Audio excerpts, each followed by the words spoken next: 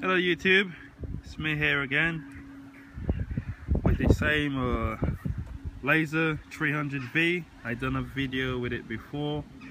I think with its 21 mains prop. Today I've been asked to test it with the APC prop. This one is at 20 by 8. On this prop, it's on the top RPM. I'm getting like 57 top RPM. On the low idle between 12 and 1300 on the low idle. Same stuff, I haven't changed anything. It's pretty much the owner asked me to test it on this prop. Do a series of shutter movements and hold it in a couple seconds each.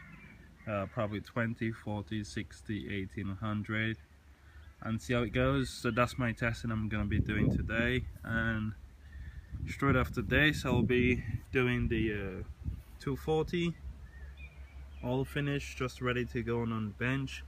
As you can see, there's a slot need to cut out from the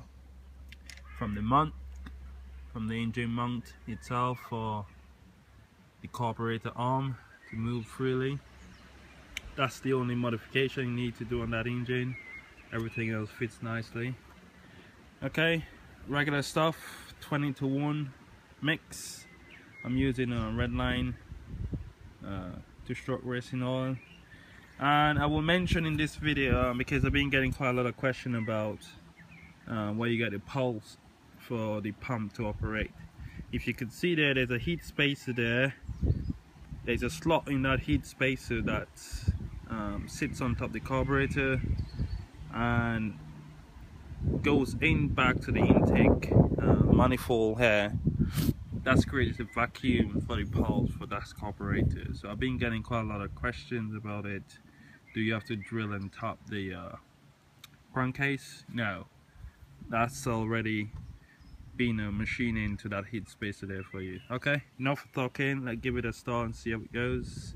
I hate this prop because it's very sharp and hard as well. I don't want it to hit me. It goes.